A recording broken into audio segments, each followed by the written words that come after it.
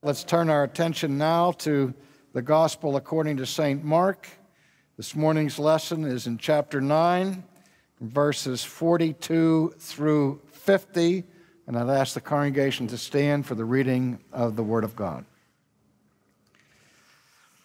But whoever causes one of these little ones who believe in me to stumble, it would be better for him if a millstone were hung around his neck and he were thrown into the sea. And if your hand causes you to sin, cut it off.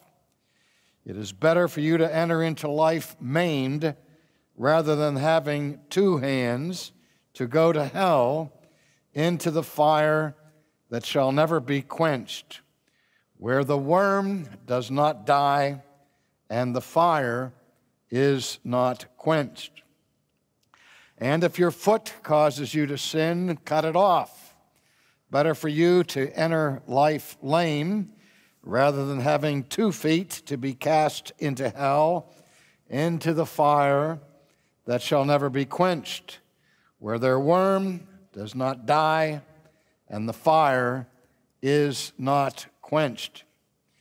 And if your eye causes you to sin, pluck it out. For it is better for you to enter the kingdom of God with one eye rather than having 2 eyes to be cast into hellfire, where their worm does not die and the fire is not quenched. For everyone will be seasoned with fire, and every sacrifice will be seasoned with salt. Salt is good, but if the salt loses its flavor, how will you season it? Have salt in yourselves and have peace with one another. These are hard sayings that come to us from the lips of our Lord, but this is God's truth that you have just heard. Please be seated. Let us pray. Father, even now as we deign to think the unthinkable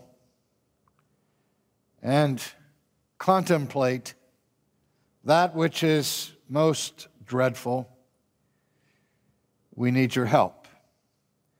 We ask that in your mercy, by the assistance of the Holy Spirit, who is the Spirit of truth, we may hear your word and embrace it. For we ask these things in Jesus' name. Amen. Before I give any exposition of the text that I've just read to you, I want to alert you to one of the ways in which we assume the New Testament records were put together in their final form as individual gospels. It is pretty well established that, as was the custom among Jewish rabbis, that the rabbi would impart his teaching to his students, and which teaching the students would then memorize, and then later on could recall it and apply it to given situations. And it also seems evident that before the Gospels were written down, there was a body of what was called logia, or an oral tradition among the apostles, where they had this body of information that had been preserved, and they had the editorial freedom to put the teaching of Jesus in whatever circumstance best suited the intent or aim of the individual gospel. And so here we find some of those sayings of Jesus that Mark, for his reasons, place in the immediate context of chapter 9, even though they would be found in a different context in other gospel accounts. But what is important now is not so much where they're found in the gospel narrative, but the content itself. And so let's look at that. In verse 42, Jesus said, "Whoever causes one of these little ones who believe in me to stumble, it would be better for him if a millstone were hung around his neck and he were thrown into the sea. This is the first warning that Mark gives us in this section, and it has respect not so much to children as you might expect from the translation here when Jesus talks about, if you cause one of my little ones who believe in me to stumble, our minds would jump to the conclusion that he's speaking of little children. No, he's not. He's speaking about the rank and file believer, the simple Christian, the Christian who is not sophisticated in his learning, but with a childlike faith seeks to be faithful and obedient to Jesus. And Jesus warns that if people who are puffed up with knowledge, puffed up with their status in the church, use their arrogance to cause the simple Christian to stumble, that person is exposing themselves to great chastisement from the Lord. And Jesus makes a comparison here when he said, be better for that person to have a millstone tied around their neck and thrown into the sea than to cause one of the little ones to stumble.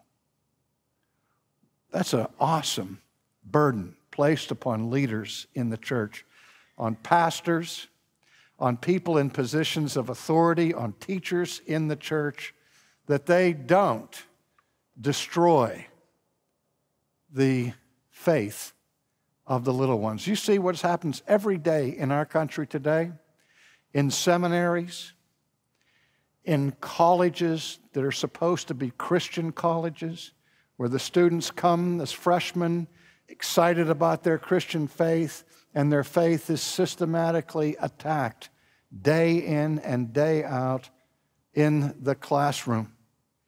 And I can remember that experience that I had as a college freshman, and then in seminary, where our seminary professors told us that if we believed in the substitutionary atonement, we were fools. And we saw the Orthodox faith systematically attacked every single day. And I dread to think of the future of those teachers and those leaders who go about this task of trying to undermine the faith of believers in Christ. Now here, Jesus introduces a metaphor that's graphic and terrifying. He said it'd be better for that person if they had a millstone tied around their neck and they were cast into the sea. Now think of that image. In the ancient Jewish community that was an agrarian society, one of the most important products they produced was grain. And the grain would be ground on the threshing floor, and there would be this huge stone that was used to grind the grain to produce the flour and the wheat and so on. And the millstone that was used in that process was so big and so heavy that no human being was strong enough to turn it, with the notable exception in the Old Testament, where in his slavery, the strong man Samson was required to take the place of the animals that turned the millstone, and he was reduced to the status of a brutish animal to do that task. But the task was so difficult that it would take beasts of burden to move that stone around. Jesus says, take a stone of that weight, tie it around the neck of the person that injures the little ones. That person would be better off to have that millstone around their neck and thrown into the sea, which for the Jew, remember, the sea was always a symbol in Jewish poetry of terror and destruction. And so Jesus uses strong language here, strong metaphors and images. But if you think the images of the destruction of those who destroy the faith of the little ones is severe, let's look further at the rest of the text. Well, now he says, If your hand causes you to sin, cut it off. For it's better for you to enter into life maimed rather than having two hands to go to hell. Now, what Jesus does here is makes another comparison. In the first place, he's understanding the Jewish tradition that repudiated any acts of self-disfigurement. In the Old Testament, it was a serious sin for people to disfigure their own bodies. The Jews were not like the Greeks who despised all things physical. The hands, the eyes, the feet were seen as gifts of God to be enjoyed in this life. And so a person's hands, a person's legs, a person's eyes were seen by the Jew as a most precious possession. And yet Jesus says here, as precious as your hands are to you, you would be better off to cut off your hand and be maimed like that rather than to have two hands that you take with you to hell. And in like manner, he says, if your foot offends you, it'd be better to cut it off and be crippled than to have two good legs that take you to hell. If your eye offends you, you'd be better to pull it out than to have perfect vision that takes you to hell. So the obvious comparison that our Lord is making here is that whatever is precious to you, no matter how precious it is not worth having as much as it is worth having the kingdom of God. The worst calamity that can befall any human being is to go to hell. And we know that in former generations, preachers would preach fire and brimstone sermons, warning their flocks about the imminent danger of going into hell. But in the 21st century, the doctrine of hell has all but disappeared from Christian preaching. And people don't even want to think about it, or if they do think about it, they water it down to such a degree that people are no longer living in fear of going to hell. How many people walk through their lives in this day, give much thought or concern about going to hell? How much time have you spent in your life worrying about your final destiny? Worrying about whether you might, at the end of your life, be consigned by God to everlasting punishment. Jonathan Edwards, who was an expert on this subject, says, the most wicked, impenitent sinner in this world constantly assures himself that he will escape the judgment of God. And God's patience, by which the judgment does not fall on us already, instead of leading us to repentance, leads us to a false sense of security, to being at ease in Zion and say, well, God hasn't punished me yet. Obviously, all this talk about everlasting punishment is just a scare theology that has no correspondence to reality. Well, beloved, here's what I want us to see this morning.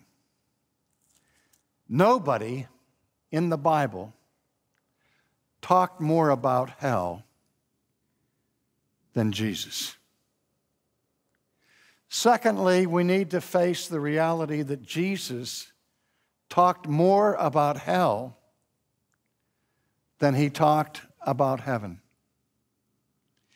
I wonder why it is that so much of what the Bible teaches about hell comes to us from the lips of Jesus? I can only guess at the answer, and my guess is this, that we would scarcely believe it from anybody else. We hardly believe it from Jesus. And if Jesus didn't say anything about it, and instead it came from Isaiah or Jeremiah or Peter or Paul, we could then dismiss it as saying that is not the teaching of Jesus. But the reality is, we hardly believe it when it comes from Jesus. Little Jesus, meek and mild. The Jesus of love and of mercy and of grace is the author of so much of the biblical information about the doctrine of hell. Now, before we go on with this, I want to say this, that people ask me all the time in teaching theology, they say, R.C., do you believe that hell is a literal lake of fire? And my normal response to that question goes something like this. Well, I doubt whether hell is literally a lake of fire. It may be, but I doubt it. And when I say I doubt it, you can feel the relief of the people. They sigh and they say, oh, we're so glad to know that. And I say, wait a minute. Before you feel relieved about it, you need to ask some more questions. Why is it that when Jesus talked about this problem of hell, he used the most ghastly, graphic images of punishment that he could think of?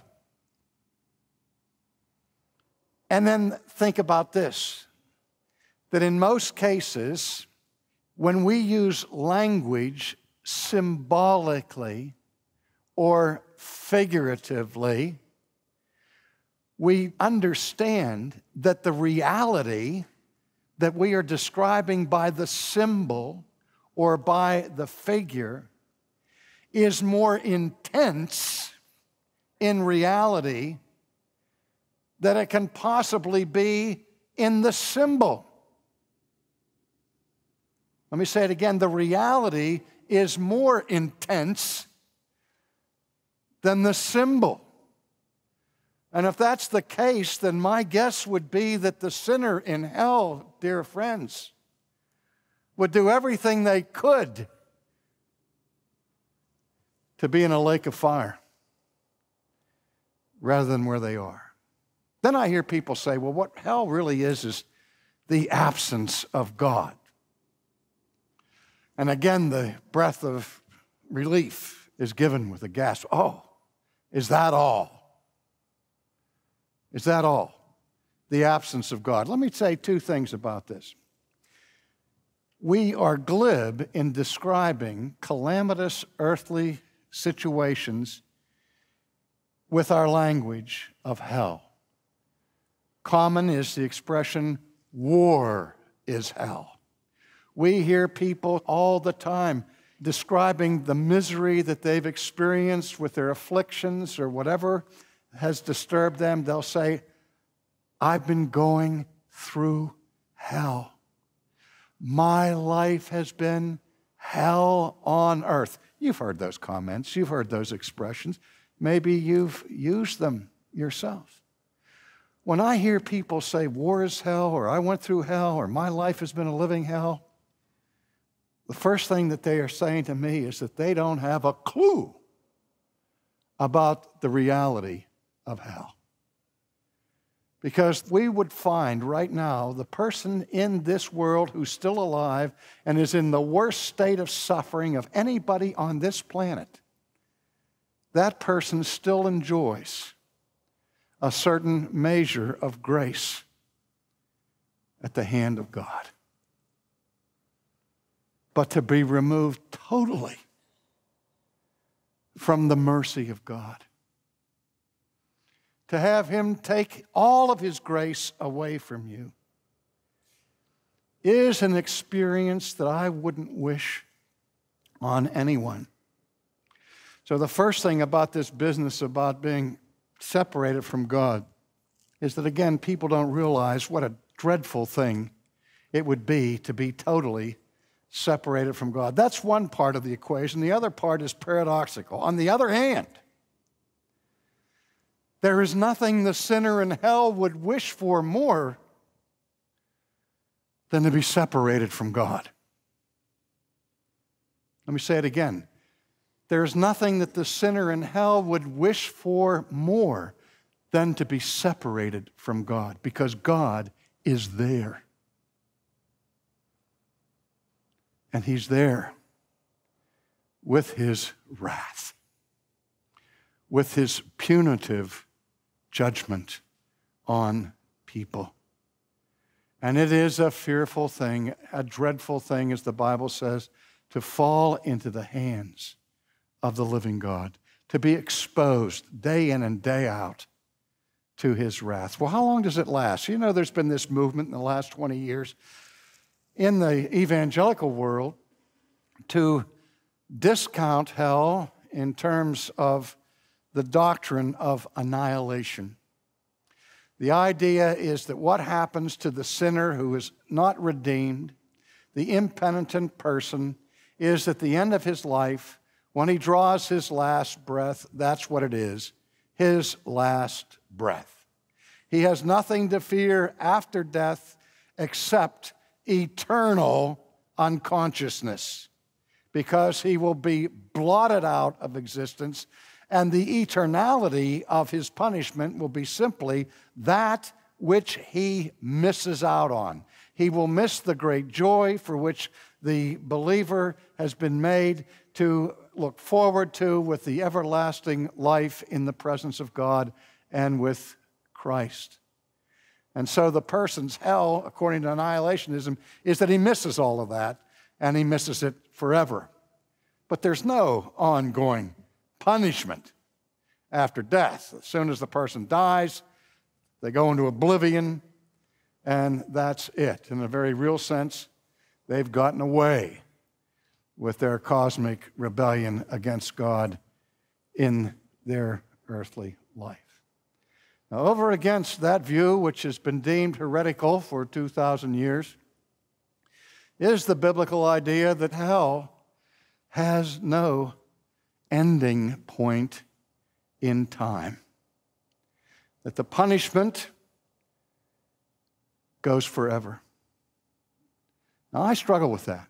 I can't imagine any Christian not struggling with that. As I said, I wouldn't wish for my worst enemy to be in hell for 5 minutes, let alone to be there forever. I just can hardly contemplate such a dreadful thing. And I hear it when people say to me, how could God be a good God and allow people to suffer His punishment forever? And of course, the answer to that, glibly, if you will, is that because He is a good God. And because He is a good God and He's a holy God, He will not look through His fingers at human sin. He has appointed a day of judgment for those who refuse to leave their sins and cling to the Redeemer. Now, if I can make this on a personal note, I have to say this. As much as I've struggled in my lifetime with the very idea of hell, when I think of people I know who, in all probability, died in their sins, to think for a moment that they're there is more than I can bear. However, as God is my witness, if God spoke audibly right now and said, R.C., your destiny is hell, and you are consigned to the outer darkness forever. If I heard those most dreadful words from the mouth of God, obviously I would be devastated. But I have to say this. I know that if I heard those words from God, I would have no right to complain. As much as I hate the thought of anybody's going to hell, I know it would be perfectly just of God if He sent me there. That's why I cling to the cross. Because that's my only hope in life and in death, to escape the wrath that is to come. That Jesus went there for me is the only reason I don't have to go. But if I did have to go, I would have no grounds to complain. Now let's look quickly at the images Jesus uses here. When He says, it's better to go into life maimed rather than having two hands to go to hell, into the fire that shall never be quenched, where their worm does not die and the fire is not quenched. And then again with the foot, into the fire that shall never be quenched. And again, their worm shall not die and the fire is not quenched. And then a third time, be better to have one eye plucked out than to have two eyes, to be cast into hellfire, where their worm does not die and the fire is not quenched. Do you hear the refrain that Jesus uses 3 times? The worm doesn't die. The fire is not quenched. What's the point of those graphic images? Well, to understand that, the principal image for hell that is used in the New Testament, and the word that is used, beginning in the Old Testament days, is the word Gehenna. And the word Gehenna is related to an area, a geographical area, just outside of the city of Jerusalem, in the valley of Hinnom, which became known as Gehenna. And the valley of Hinnom is this steep ravine that is on the southwestern corner of the city of Jerusalem. And if you look back into the Old Testament book of the Kings, you will recall that during the reign of Asa and of Manasseh, the people of Israel got involved in one of the worst of all pagan practices that ever infected the people of Israel. And it was the sacrifice of human beings and of children to the pagan deity Moloch. And this was one of the darkest periods in the history of the Old Testament, where not only were the people worshiping pagan gods, but they were offering human sacrifices to this repugnant deity Moloch. And of course, this came later on under the judgment of the prophet Jeremiah, and finally in the reign of King Josiah. Josiah put a stop once and for all to these human sacrifices to Moloch. And what Josiah did was that he wanted to deconsecrate the place where they were making these human sacrifices. And the place where they were making the human sacrifices were just outside the city of Jerusalem in the southwestern region, which, in order to add insult to injury to that form of paganism, King Josiah turned the traditional place of human sacrifice into a garbage dump. And it became the garbage dump for Jerusalem.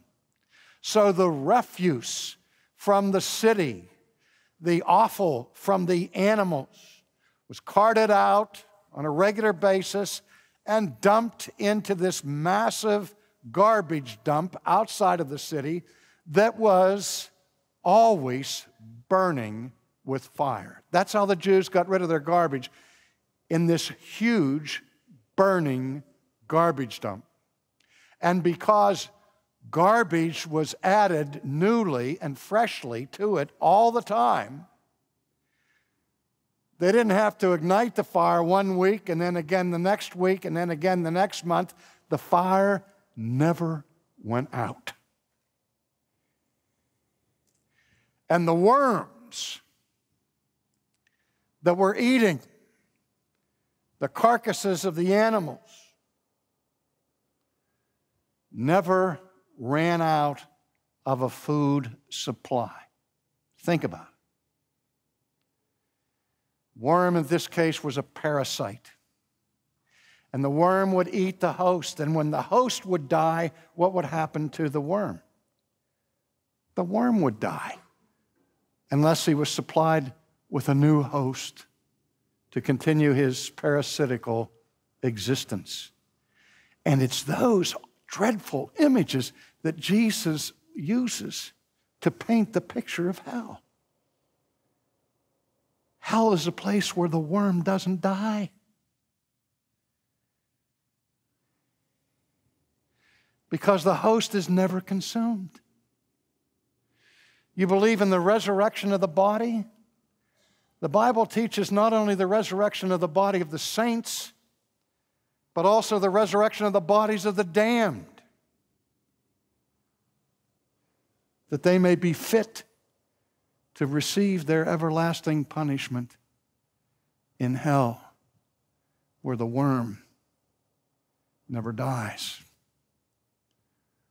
When nobody ever pours water on the flames, and the fires never go out. If Jesus ever used ghastly images to speak of the duration of eternal punishment, it was these images of the worm and of the flame that he could look and point to the object lesson of the garbage dump and say, see that?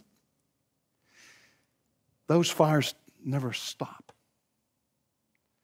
Those worms never die.